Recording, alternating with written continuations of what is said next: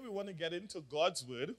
And we started last week, we started a series on the Holy Spirit. We started what we refer to as the Holy Spirit Sermon Series. And last week, we spent some time getting to know the person of the Holy Spirit. So we said to you that the Holy Spirit is a person.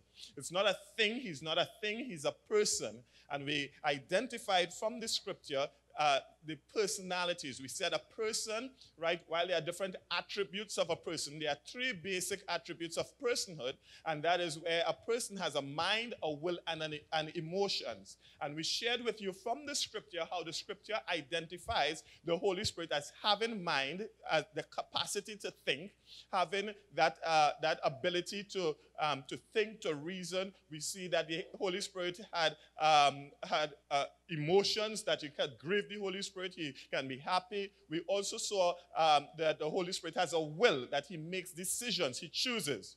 Now today we want to go a little more in terms of identifying the person of the Holy Spirit, but from a different perspective.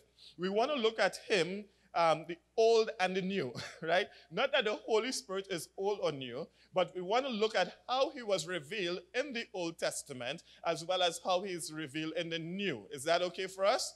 Because I think it's important for us to identify in Scripture. As we read Scripture, if we want to understand who the Holy Spirit is, we must be able to identify him in Scripture. Do you agree? So that we can understand how the Bible speaks of him or how the Bible identifies him. So that as we go on this morning, we want to look at a few selected texts in the scriptures, in the Old Testament, that identifies the person of the Holy Spirit. And then we're going to look at the New Testament and see how he has been introduced to us and the major purpose that he has been given to us in the New Testament. So, first of all, in the Old Testament, we see the Holy Spirit being referred to in as you go through the text. There are some references or some marks in which you can, some statements that you can see the Holy Spirit identified. First of all, he's identified as the Spirit of God. The who? So as you read through the text of the Old Testament, several times you will see the term, the Spirit of God, being made mention. You also see him being mentioned as the Spirit of the Lord. That's a little different from the Spirit of God. Sometimes you may see just a reference to the Spirit, right? And based on the context that is used, you'll realize that that reference is actually talking about the same Spirit of God. And then there are times where God is speaking himself, and he says, my Spirit. So that when you see these terms being referenced, you will recognize that it is speaking about the self-same Spirit of God. So you will see, for example, in Genesis, you see the Holy Spirit being used, being identified in creation. We touched on it briefly last day, and we said that in Genesis chapter 1, you saw the term, the Spirit of God moved. Genesis chapter 1, verses 1 and 2. When you have it, say amen. Well, verse 1 says, in the beginning, God created the heaven and the earth. And the earth was without form and void, and darkness was on the face of the deep. And the Spirit of God moved upon the face of the water. So he says here, the Spirit of God did what? Moved upon the face of the waters. In fact, this is the first mention of the Holy Spirit in the biblical text. So you see that in this text that the Holy Spirit is referred to as the Spirit of God. And you will see that several times throughout the Bible, he is referred to as the Spirit of God. And in this context, we are seeing that the Spirit of God did something. He moved. He moved upon the face of the waters, upon the face of the deep. So the Spirit of God moved. And last day, when we were here, for those of you who missed, we said that the approach in creation is a similar approach that God has when he's ministering to men today. So for example, when God wants to do a work, he allows his Spirit to move, he speaks, and then there's a response. So when you look at the creation account, you saw the Spirit of God moved, God spoke, and creation responded to what God said. And in our lives today, for conversion to take place, for transformation to take place, the Spirit of God first moves upon the heart of man. God speaks through his word, or speaks through a pastor, or speaks through some other means, and then there's a response. I repented. There is a response. My life, I need to surrender my life to God. There is a response. The Spirit of God moves, God speaks, there is a response. And as I said last day, the problem that we have is not with God. It's not with his Holy Spirit. It's the response part. The Spirit moves, God speaks, man stays still. That God moves, he speaks, his Holy Spirit moves, he speaks, and people stand up still and don't move. Can't move. It can't make choices. It can't move out of the life that we are doing, even though God is speaking and it's loud and clear that this is what God is saying. So his Spirit moves. We see the Spirit of God. Say the Spirit of God. So in creation, we see the Spirit of God. You also see in the Old Testament that when the Holy Spirit moves, he would have come upon men. So he would have moved upon man. And many times as he moved upon man, the word of God will declare, and they prophesied. There's some sort of prophetic utterances that came in those days as the Spirit of God moved. Either you would have seen that the Spirit moved in him, or the Spirit came upon them, or the Spirit, or just they were moved by the Spirit of God. Different references, and the response after that is that they prophesied. They what? So that there were prophetic utterances after the Spirit of God moved. Turn with me to 2 Chronicles 15, verse 1. And the Spirit of God came upon Azariah, the son of Obed. And he went out to meet Asa, and said unto him, Hear ye me, Asa, and all Judah and Benjamin. The Lord is with you, while you be with him, and if ye seek him, he will be found of you. But if you forsake him, he will forsake you. And then he goes on. So here, the Spirit of God moved upon Azariah, the son of Obed, and he prophesied. He spoke what God is saying. Turn also with me to Chronicles chapter 24, verse 20.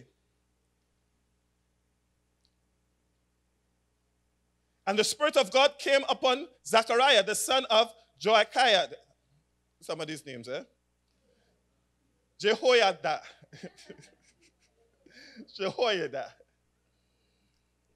The priest, which stood above the people, and said unto them, Thus saith God, Why transgress ye the commandments of the Lord, that ye cannot prosper?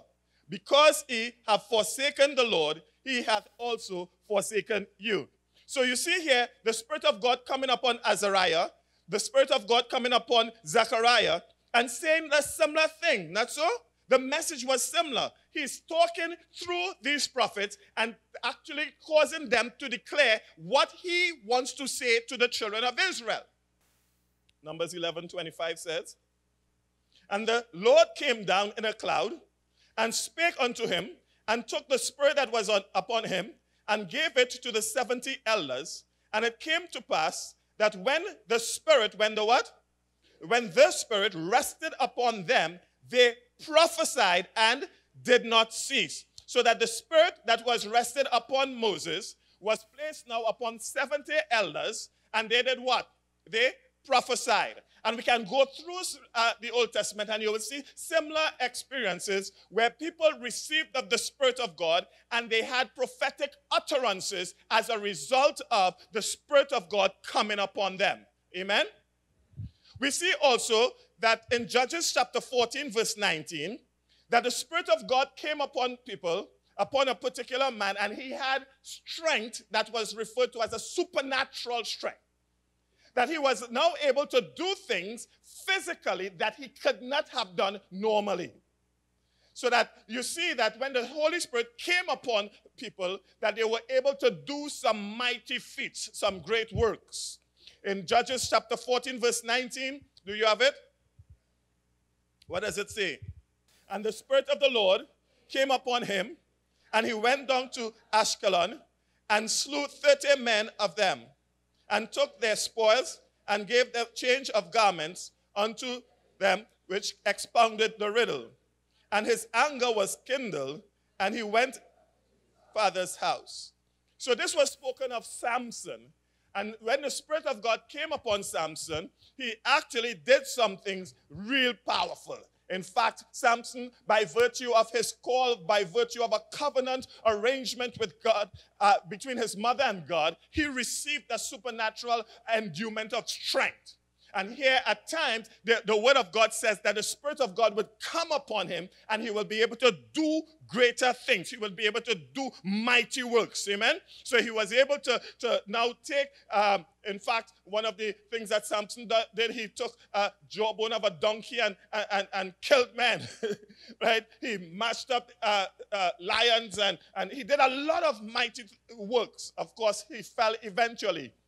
And what the mighty men could not have done, what the armies of Philistine could not have done, a single woman did.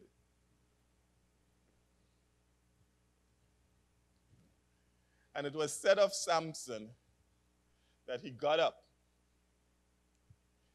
and he was going to do exactly what he was accustomed doing, but he did not know that the Spirit of God was not on him at that time. We also see the Spirit of God coming in those days and giving supernatural wisdom, skills.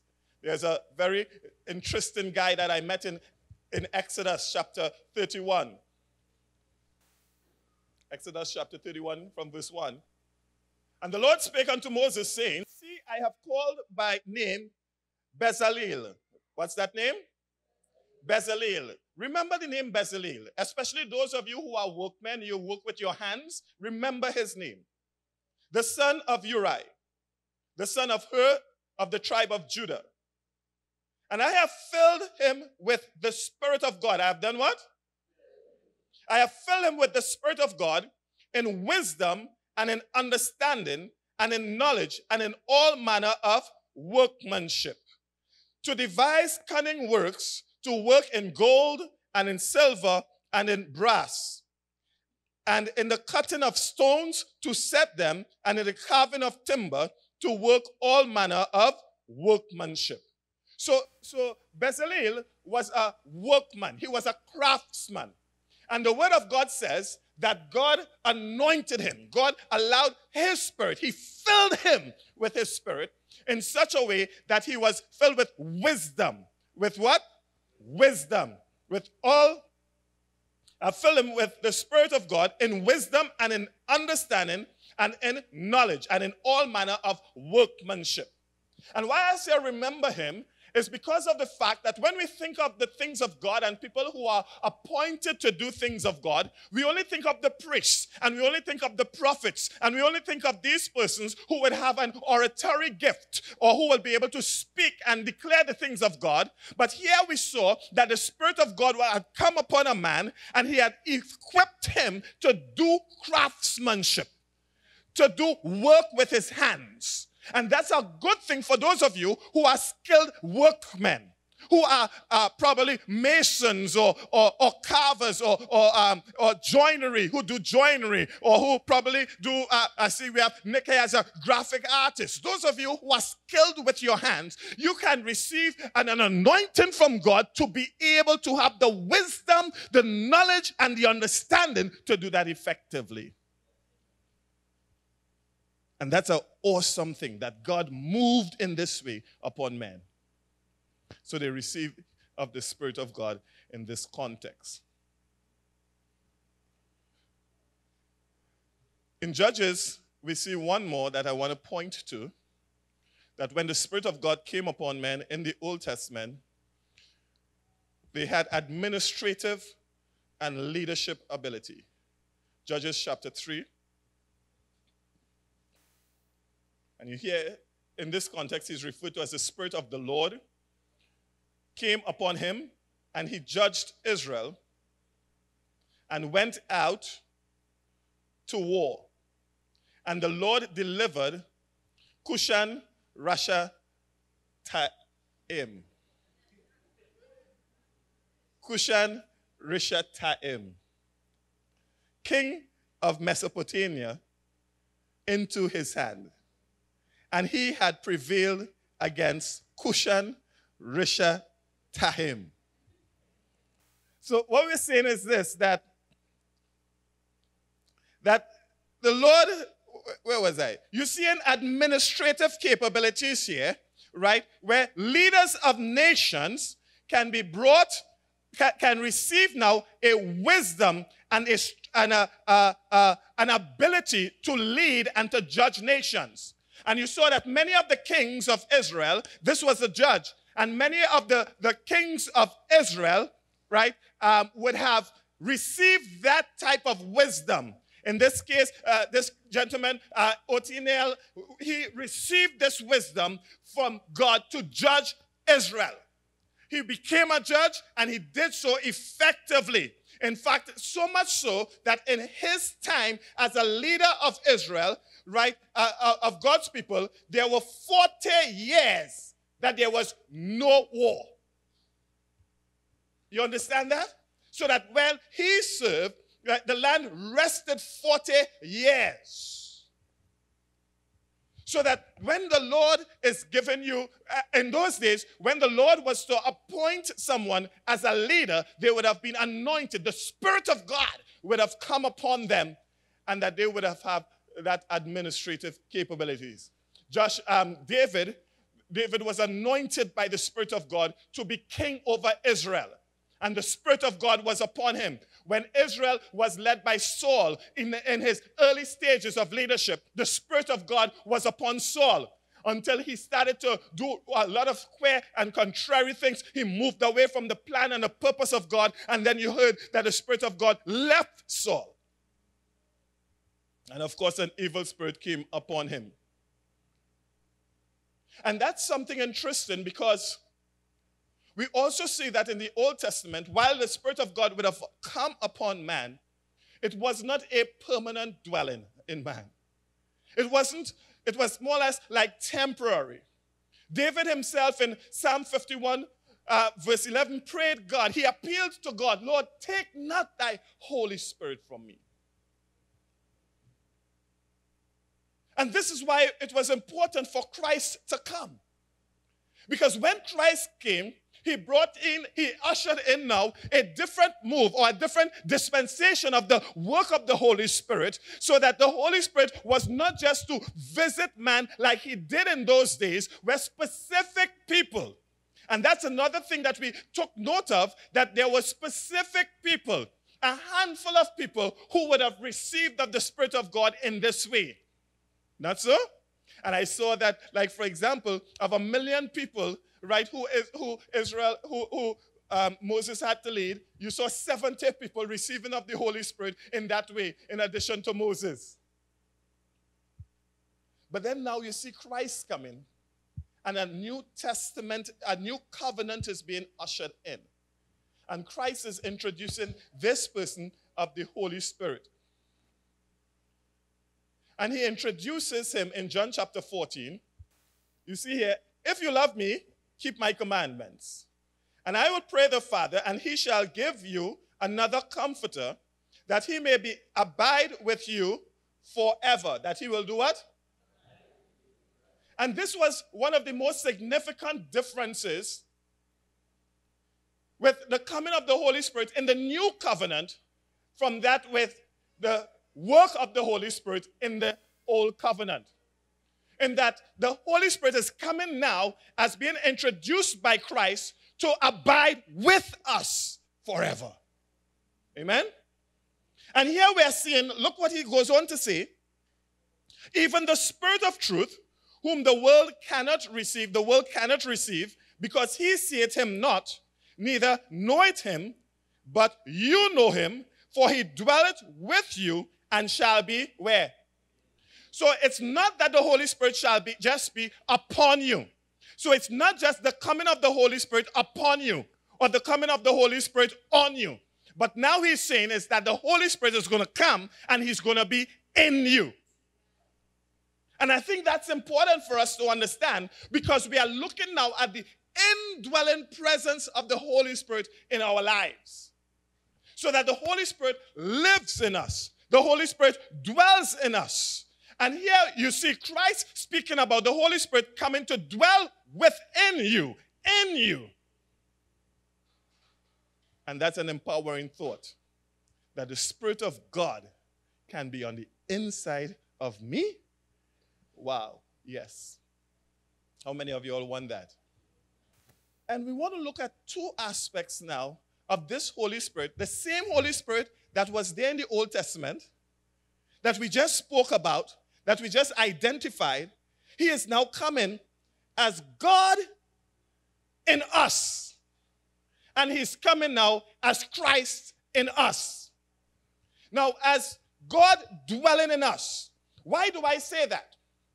Because, well, for those of you who missed last week, we identified about the triune nature of God. We say that God is Father, Son, and Holy Spirit. We say that we have one God who exists in three persons. We don't have three gods. We have one God, and this one God is three persons, Father, Son, and Holy Spirit. And we broke down that last day. But what we want to look at today is three references from the scripture that uses the term, that speaks of the Holy Spirit and speaks of God himself interchangeably. So turn with me first to Acts 5, 1-3. But a certain man named Ananias, with his wife Sapphira, his wife, sold a possession and kept back part of the price, his wife also being privy to it, and brought a certain part and laid it at the apostles' feet. But Peter said to Ananias, why hath Satan filled thine heart to lie to the Holy Ghost, and to keep back part of the price of the land? What did Peter ask the man? Why did Satan fill your heart to lie to whom? The Holy Ghost. Now we need to understand the context of what this was speaking of. In those days, in the early time of the church, people were so much so connected and in love with each other who were Christians and believers, that what they did is that they counted all that they have as all that we have. I don't know if you got what I'm saying. So that it wasn't that I had this and you didn't have. It was that if I have, you have. So what they did is that they sold all that they had and brought it into the church, and then the church leaders distributed it evenly.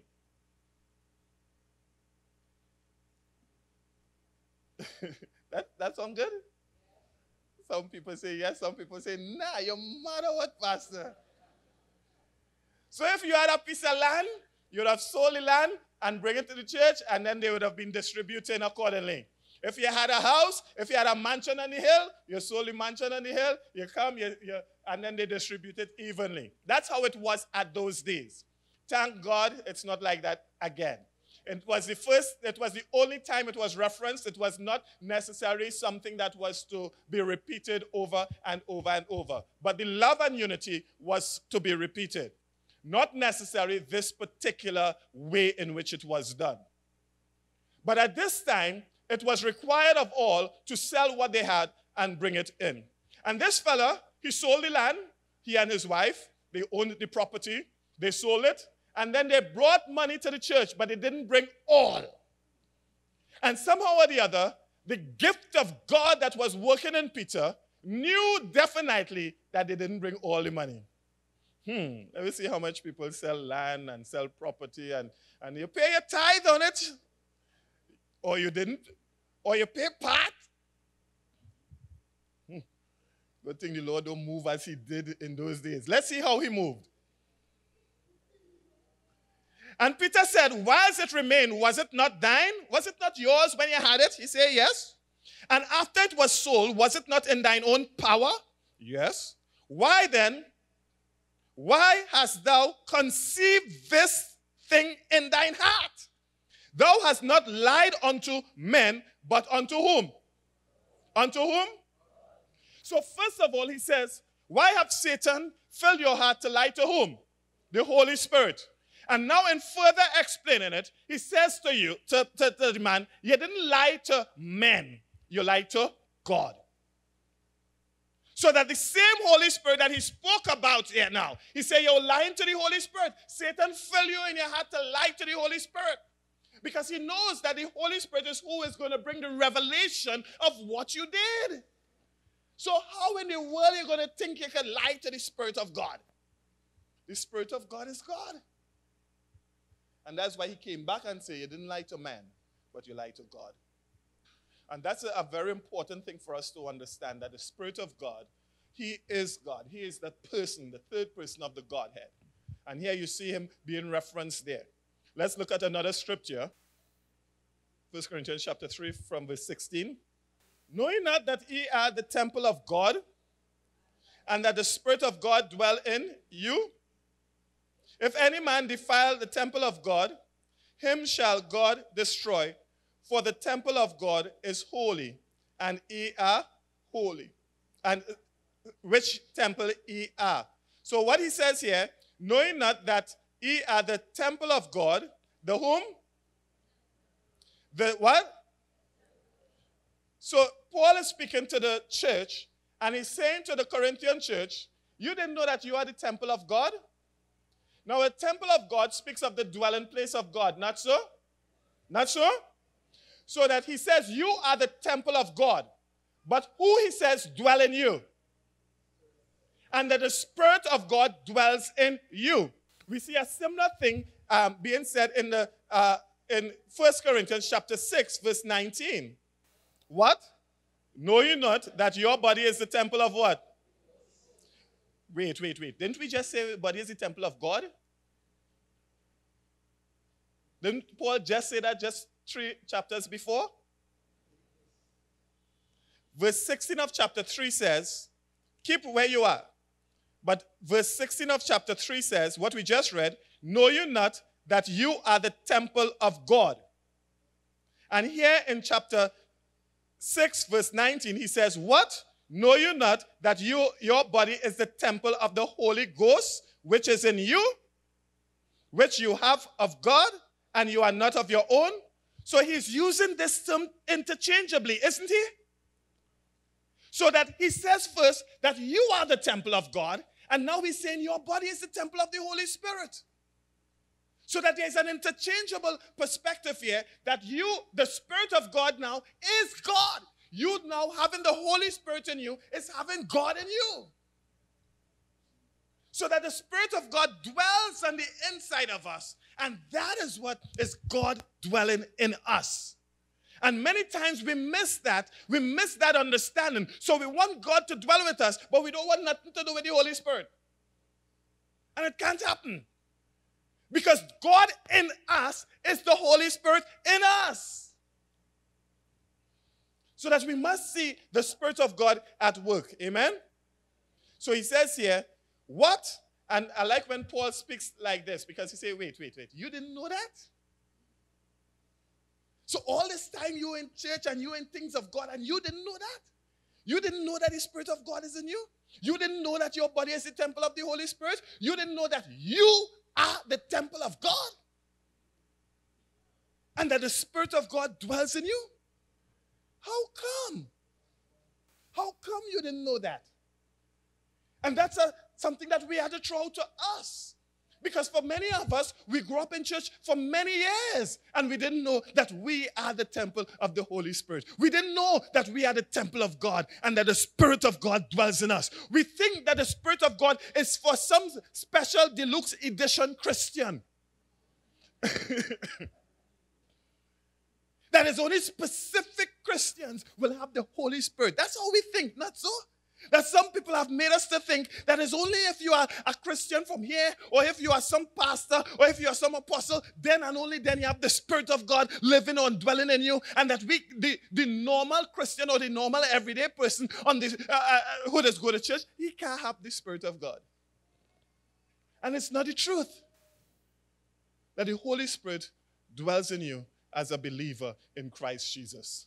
Amen? So we're going to show you how this happens. Is that okay? We saw that in the Old Testament, that the Holy Spirit came upon people. But now we are understanding that the Holy Spirit wants to dwell in us. That Christ came to introduce him to us.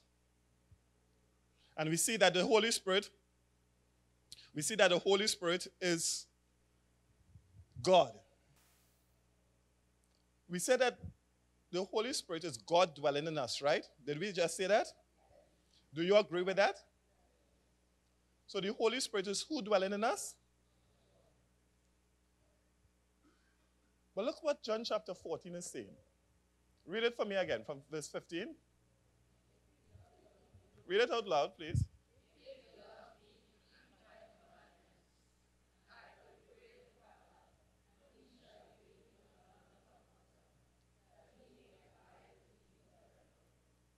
Go ahead. Even the Spirit of truth.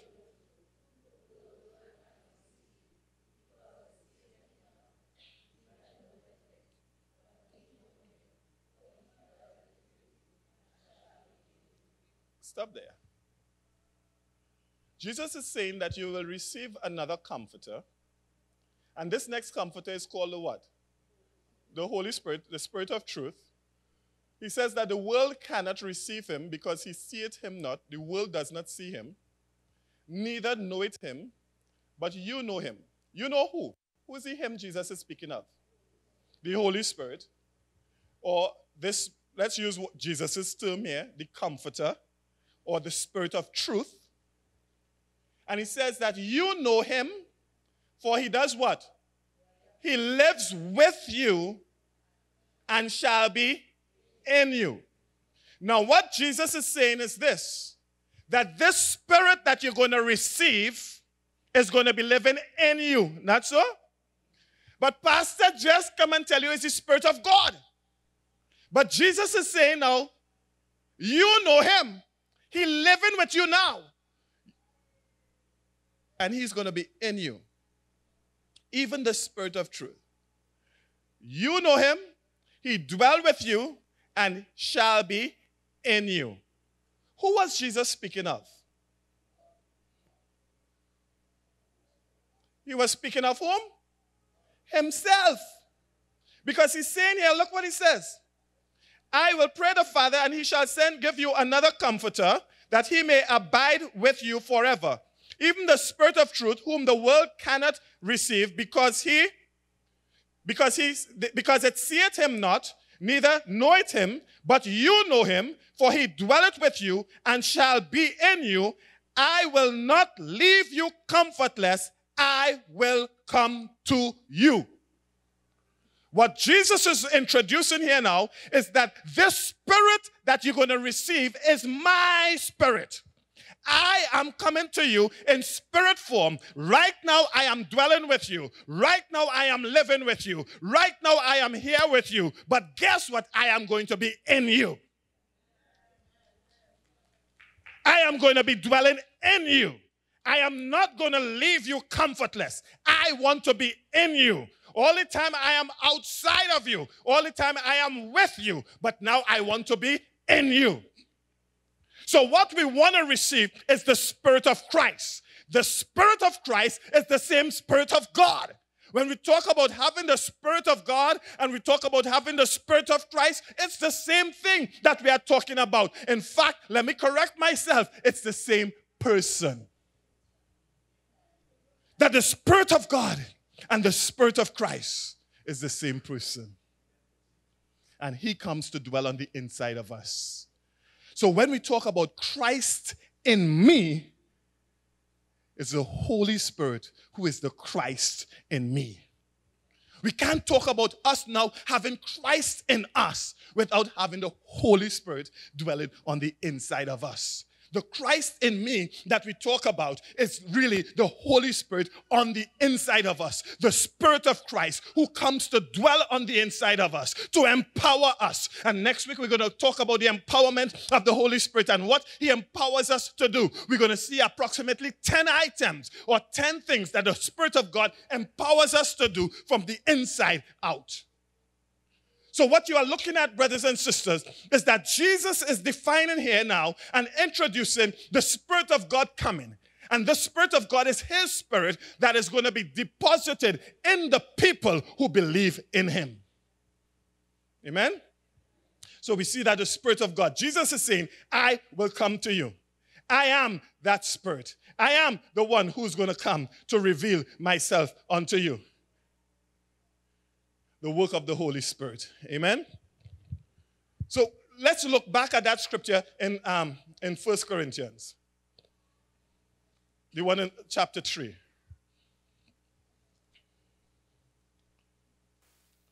Verse 16. Read it for me, please. You didn't know this? What? Knowing that what? For the temple of God is what? The temple of God is what? The word holy means set apart. It means sanctified. The temple of God is what? Who is the temple of God? You think this is the temple of God? This is a rented facility. You understand? And before we came here, this was a soap factory. Well, it was cleaning things, actually. But before we came here, this was a soap factory. This is not the temple. Because we, as the temple of God, came here, this is what makes this place holy. Because of the purpose for which we are coming here, this is what makes this place sanctified and set apart. Prior to that, it was not. What he's establishing here is this, that the brick and mortar is not the dwelling place of God. God doesn't dwell in temples that were made with man's hand. That's not where his dwelling place is. Even though in the olden days, in the old covenant, you saw the tabernacle and you saw the distinction of the temple that was built, that's not the dwelling place of God. We can't contain God in that. But God has chosen to dwell in the hearts of men. And he says that you are the temple of God. But then he goes on to say something that is profound. That this temple is holy. This temple is set apart. This temple is sanctified. What makes that happen? Because we have accepted Christ in our lives. The Holy Spirit comes and dwells in us. That whole work is called a process called, a big word, sanctification. Where we ourselves become now set apart to be the habitation of the true and the living God. To be the dwelling place of the true and living God. We have been set apart for that purpose. And that's profound. It shakes me up. It causes me to stand in awe, to recognize that God saw it fit to pull me aside and pour his Spirit in me. He saw it fit to pull me aside, to set me apart as a dwelling place for him. And it all started off because of my recognition of who Christ is. And in fact, we could not have recognized who Christ is unless the Holy Spirit would have moved on our hearts, firstly. But you have been sanctified. You have been set apart. And that's something that we need to understand and not take for granted. Because when we take that for granted, what happens is this, that we utilize this temple and we go and join this temple with a whole set of contrary things that does not please God. When we don't understand that you and I are the temples of the Holy Spirit, we take the temple of God, and according to the word of God, what fellowship has the temple of God with harlots? We can't do that. That's what he's saying. And this is why he's asking, you did not know this? So that we have gone through our Christian life not understanding that the dwelling of God is in us. That we are that abiding place. That he wants to dwell on the inside of us. And he wants our lives to be pure and holy. To be sanctified means to be made holy. To be what? You know what's the challenge with that? Our religion has taught us that we can't be made holy. Our religion has taught us that once we walk the face of this earth, we cannot be holy. Yet God has says, be ye holy, for I am holy. But religion continues to tell us you cannot be holy because only God is holy. And God is telling us now, I want you to partake of my holiness. But it can't happen on our own. It can't happen in our own efforts. It can't happen in our own works. You cannot do enough works. You cannot make enough personal sacrifices to become holy. It's not about how much beads you count. It's not about how far you walk barefooted. It is not about what scars you put on your hand, or whether you cut your hair bald or you keep it long until the ground. That's not what makes you holy. What causes us to be sanctified, brothers and sisters, is the work of the Holy Spirit coming in us to confirm what Christ did on Calvary. Because you see, what happens is this. Can I borrow you for a little moment? Come here, sir. Is that if this was Christ and the sacrifice, put your hands out like right, turn to the congregation. If this was Christ and the sacrifice of Christ on Calvary, you remember that in the Old Testament that made something holy was the sacrifices, not so? They would have done the blood sacrifices and they would have taken the blood and sprinkled it on the altar to make it holy. And they would have done a lot of these things to make things holy, not so? So that what happened now is that this final sacrifice that was made in the person of Christ Jesus is what covered us now. But what God did is that this holy man, Christ Jesus, he took what was on Christ and put it on you. Because of us identifying with the sacrifice of Christ, because of us identifying with what Christ did and coming in submission to him and to the work of Calvary, he took that which is in Christ and put it in us, so that we can now be sanctified by the blood of the Lamb. We can now be sanctified by the work of the Spirit of God.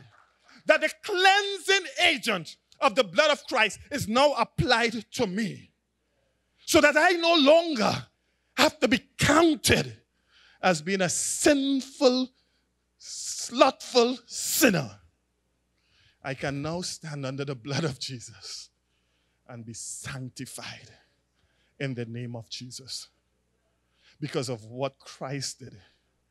The Holy Spirit works that on the inside of me. The Holy Spirit takes this and puts it on the inside of me so that forever I remember Calvary. So that when I walk, I remember Calvary. I remember what Christ did for me. When I take communion, I remember Calvary. That's what it's about. When we talk about being sanctified, it is this work that set me apart. It is the Holy Spirit that brings that to the fore and now works on the inside of me, something that reflects on the outside of me. That's what happens. So the life that I used to live, I can't live that way anymore. And that's why I say, what other people may do, I cannot do it. Others may, I cannot. Why? Because of the sanctifying work of Christ in me. The Holy Spirit is who does that. He allows us to be set apart for his honor and for his glory. Thank you, Jesus.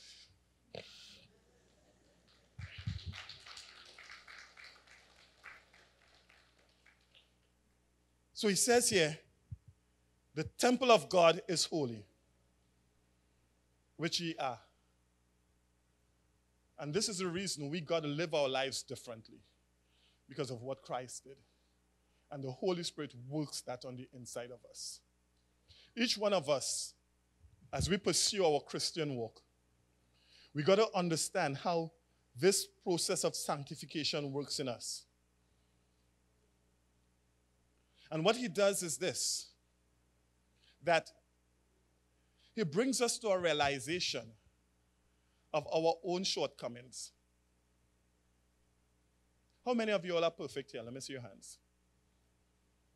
Nobody here? Not one person here perfect?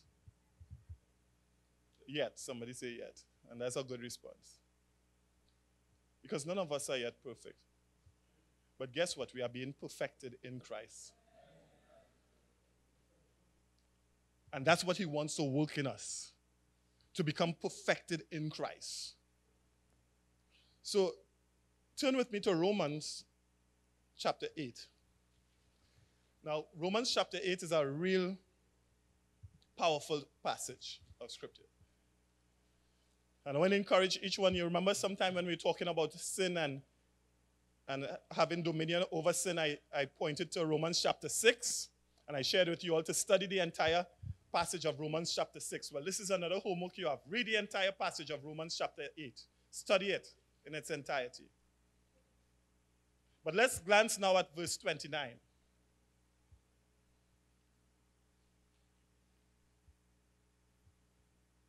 What does it say? For whom he did foreknow, he also did predestinate to be what? Conformed to the image of whom? To be conformed to the image of whom?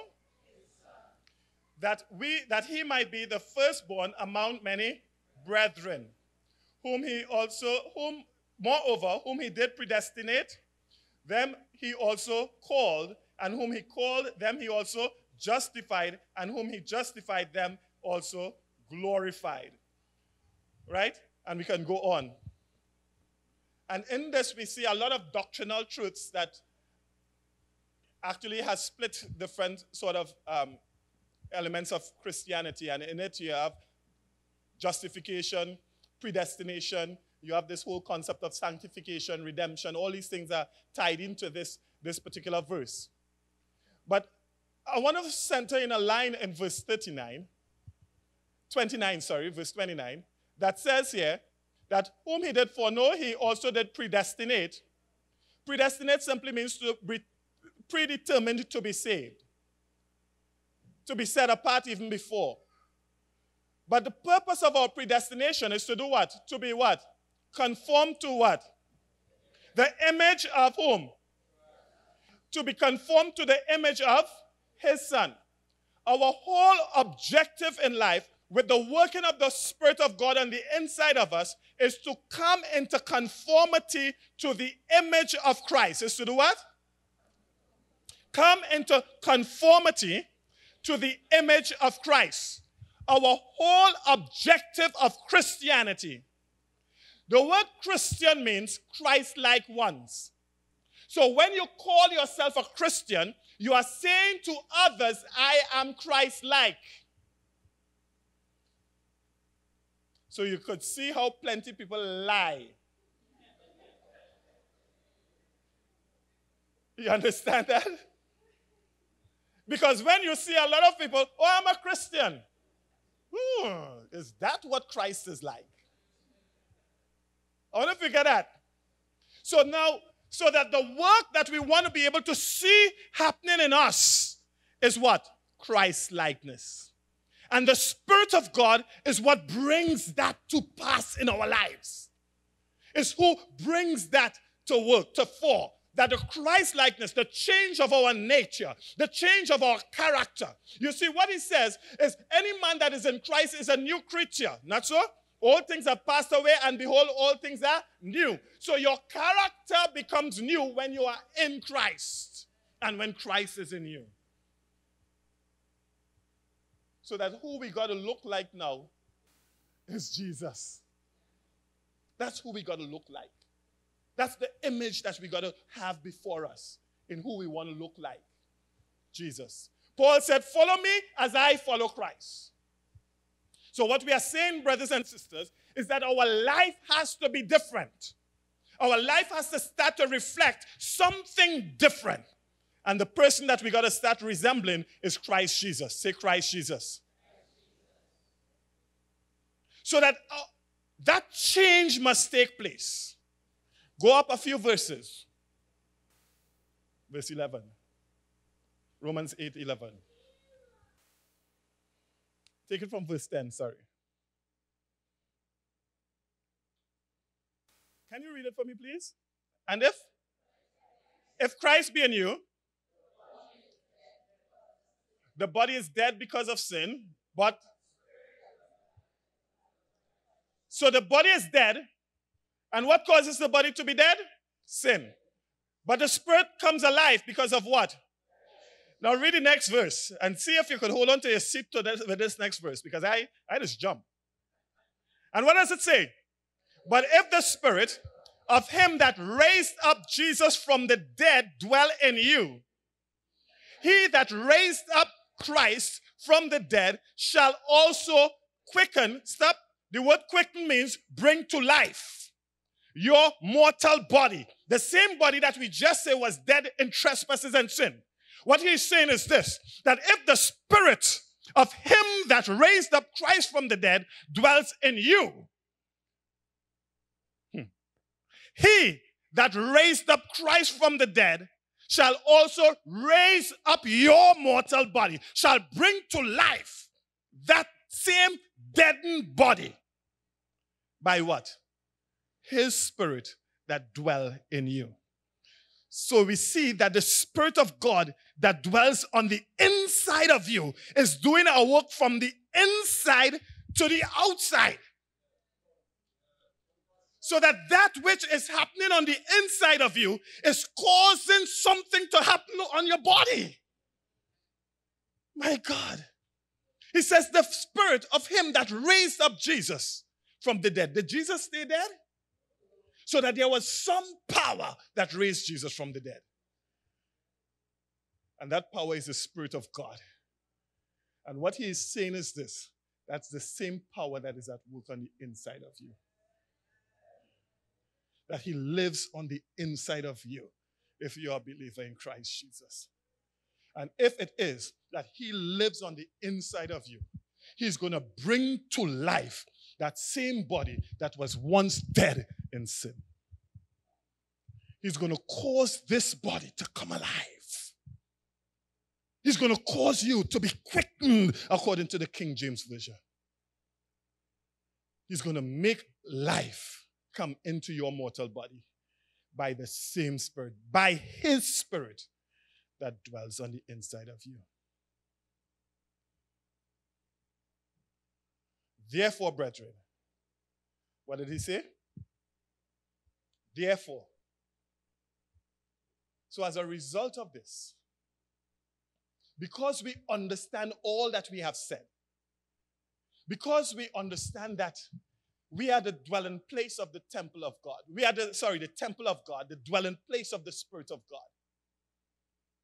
Because we understand that the Spirit of God dwells in us and quickens our mortal body, we owe this flesh nothing. You didn't get me there. We owe this carnal man nothing. He said we are debtors not to the flesh, to live after the flesh. The Spirit of God living on the inside of us cancels that debt. You didn't get that. You see, all this concept about a car walk right and a car live right, and once I'm in this flesh, I've got to bound to have to must to live an ungodly life, and the only time we're going to be free from sin is when we get into the new by and by. Well, let me tell you something. That's a deception to make sure you don't get to heaven. You understand what I'm saying to us? Because now that I am in the flesh, because of the Spirit of God dwelling on the inside of me, I am not indebted to this flesh. And that's the empowerment that we need now for us to understand, brothers and sisters, that we are no longer indebted to this flesh. You could walk free from carnality. You could walk free from the lust of the flesh, the lust of the eyes, and the pride of life. We can walk free from all that those deliberate sins that we have continued to be in, those habitual things. What the Word of God declares is to be set in sins. We can walk free from it. Why? Because the Spirit of God dwells on the inside of us. Now, he says also, if you don't have the Spirit of God, you're none of his. So we need to ensure that we have the Spirit of God dwelling on the inside of us. And next week, we're going to continue on, because you will see that with the Spirit of God on the inside of us, there is now no condemnation. Once we start living under the power and the influence of the Holy Spirit, and we allow ourselves to truly be surrendered, you're going to see a power at work that breaks off the power of the enemy in our lives, that we can have victory in the name of Jesus Christ of Nazareth. Amen? So what we are seeing, brothers and sisters, is the Holy Spirit worked in the Old Testament. He came upon men, right, in the Old Testament, but it was a temporary. Yes, he empowered men to do great things. He empowered men to do a lot of great things, prophesied and to have skills and all these things that we just, we just spoke about. But then he came in the New Testament, not to just come upon us, but to indwell us. The old was upon, but the new is in. So that when he comes in us now, he comes with a power and an influence to cause our bodies, our natural bodies, to be quickened. That we in this flesh can serve God. That we can now live our lives in a way that is pleasing to Almighty God. Let us don't continue to live defeated lives. Let us live in victory. Let us live the life that God has designed for us to live. Don't try to be conformed to this world. Be transformed by the renewing of our mind. And this transformation, brothers and sisters, brings us to be conformed to the image of the Son of God, who died for us and gave himself for us. Paul says, I am crucified with Christ. Nevertheless I live, yet not I, but it's Christ that lives in me. And brothers and sisters, we want to see Christ living on the inside of us. And he does so through the person of his Holy Spirit. Amen?